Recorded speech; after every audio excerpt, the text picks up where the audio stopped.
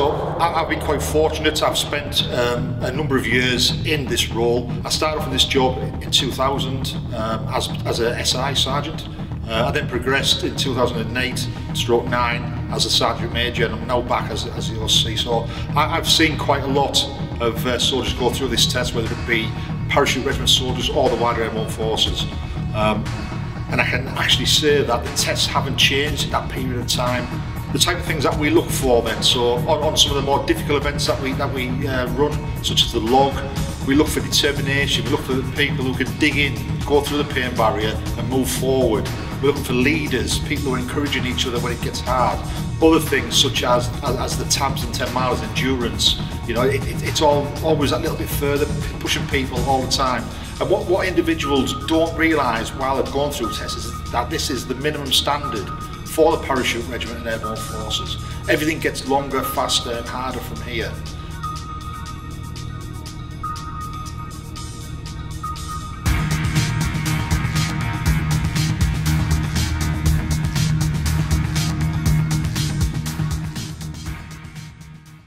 Day 4 P Company. Today's endurance march, 20 miles across undulating terrain. It represents that moving across the battlefield.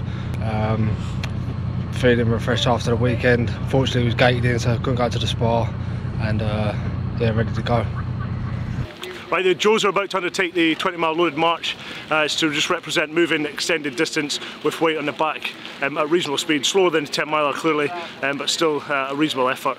This is to represent movement between areas of operations without the use of vehicles, and as airborne forces we usually deployed at reach without the availability of transport, and we'll be on the old Mark 1 black taxis moving ourselves about. That's what this event's here to represent.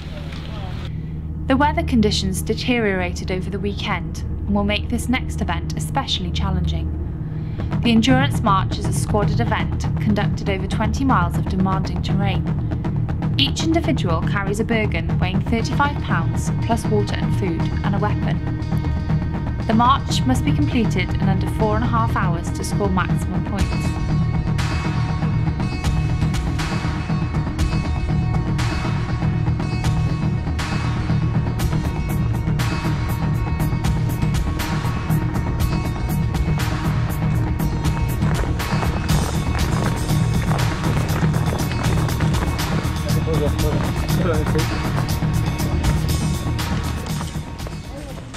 So we're on the endurance march, which is one of our peak last tests. We've got to do 20 miles in 4.5 hours. No, I think we're about 6 miles in. That's all good. My legs are a bit sore, but yeah, everything's going alright. We're just on the 20-mile endurance march right now. I'm not sure at what point we are, but I guess around 7 miles in, something like that. So, around 13 more to go.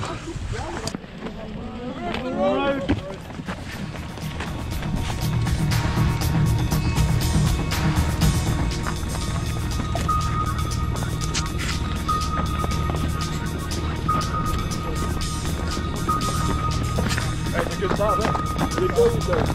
There's a fucking mega start, isn't it?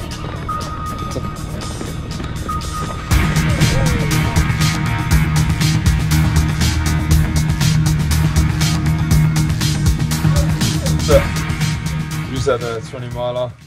It's a bit harder than I thought it would be. The body's a bit sore now, but we've got a stretcher race tomorrow. I think I'm doing all right so far on P Company, but I need to pass the stretcher tomorrow in order to pass P Company, so a lot of pressure on it. Managed to stay on to hopefully there's a pass. I needed to pass today as I came off the 10 the other day, so I still got an opportunity to pass in P Company now. Tomorrow we got the stretcher race in the morning, the milling in the afternoon. So as I pass along and came off the 10, I need this stretcher race stand a chance now and get through a milling. Muscles are sore, tight from just the miles on the feet, but it went well. Pretty much everyone passed it. Tomorrow we've got the stretcher race and then milling after that. Stretcher race simulates getting the casualty to the HLS. Then after that would be milling to test aggression and see whether we're suitable and have the mindset of the paratrooper. Right.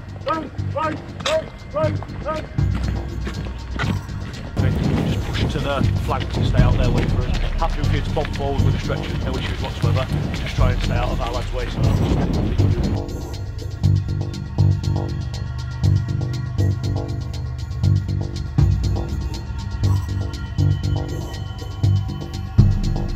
Today's the last day of P Company. We start off with the stretcher race, 5-mile stretcher race, and then this afternoon we've got milling. I personally think one of the most important events to simulate them extracting their casualty over about a 5-mile route in teams. That and the 10-mile I hold in some of the highest esteem of all the events. So hopefully they do well today. We've got about 9 that need to pull it out of the bag today, having come off the log. But I'm feeling positive. They're lucked out in that the snow has melted, so it's not going to be like Bambi on ice.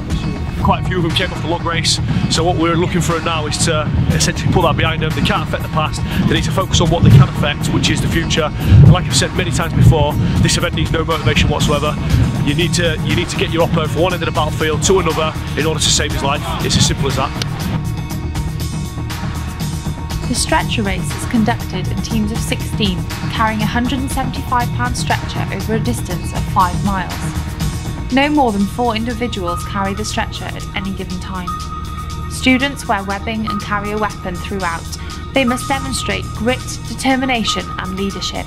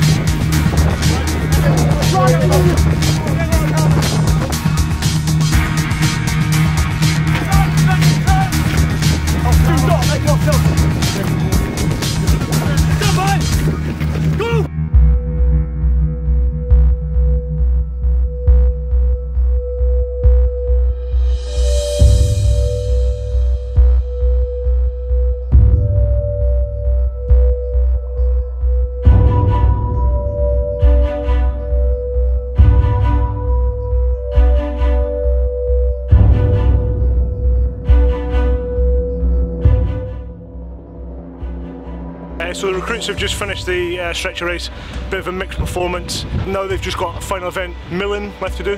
Hopefully they had enough points to pass. A few shockers come off, but a few people strong. Some of the 17-year-olds smashing out of the park. It's quite clear cut, black and white, enough points. If they're good enough they'll pass, if not they won't.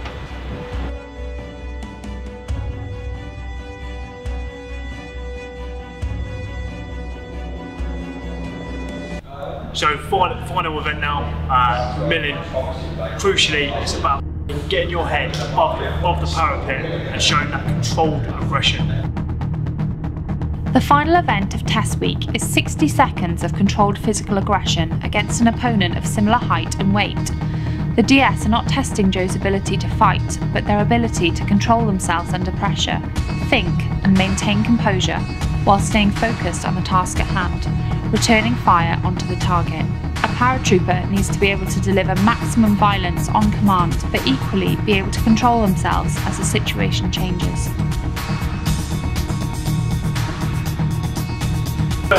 Do not think for 1 second that just because you are milling means that you're going to pass. Some of you need maximum points. Some of you need to really pull out the bag here, so ensure that you give it your all. Yes? Yes! Yes! Yes!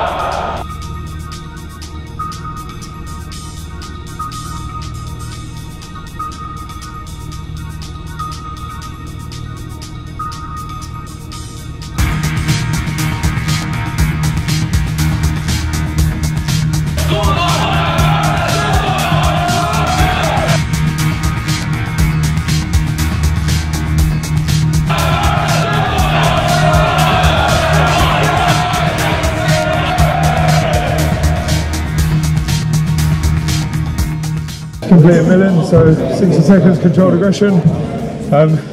Went down as a draw. Next is beret parade, so find out if I've done enough to pass. Nervous, really nervous. So biggest day of my life, I'd say. So I had to do it twice because there was uneven numbers, so get a bit more bang for my buck. But yeah, it was good. No, just getting ready. Got to go back, get changed, get ready for the beret parade. Hopefully, get some good news on the on the parade square. Nervous, obviously. I creamed in on the 10, but I managed to stay on everything else. And like, you don't know whether you've been knocked points or admin, so it's anyone's game at the moment. I won my bout. It was more tiring. I thought it was the longest 60 seconds of my life, to be honest with you. But no, it was good. So the recruits have just conducted milling, which is now the final event on P Company, and there were some good performances there. It's one of the best events for us as a training team to be able to look at Joe and see how they react under pressure in a very uncomfortable situation. A situation a lot of them have never found themselves in before. I think it was quite a good milling, and we saw a lot of good performances there.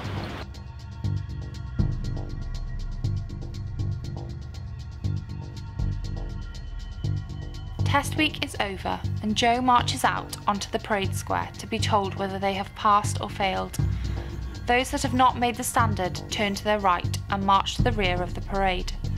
Those that have failed their second attempt will move to another infantry unit and will not serve in the paras. 5. Sir! Pass. 20. Sir! Pass. Sir! 21. Sir! Fail. Sir! 22. Sir! Pass. Sir! 23. Sir! Pass. Sir! 24. Sir! Fail. Sir! 25. Sir! Fail. Sir!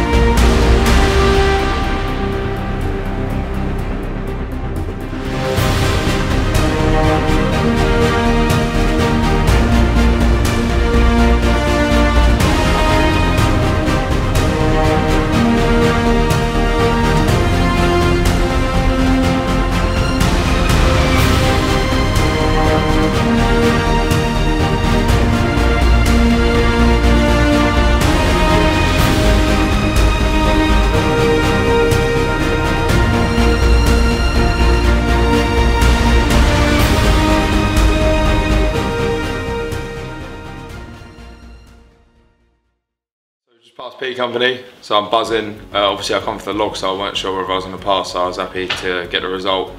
Moving forward now, we got exercise next week, Defence X, known as the Mole. Pretty bad, because it's in Otterburn, and it's snowing up there, so it's going to be freezing. Then we got a bit of Christmas leave, and then we're coming back, and we got final exercise, LFFT, and then we got 2 weeks of drill, and then we'll have our pass out parade, so looking forward to that. Found out past P Company, so obviously absolutely buzzing after find out the results. We've been bricking it all week. Now next week we're going into Defence X and we'll be going further on and continue with training. Got about 8 weeks left to get that cracked and hopefully get to battalion.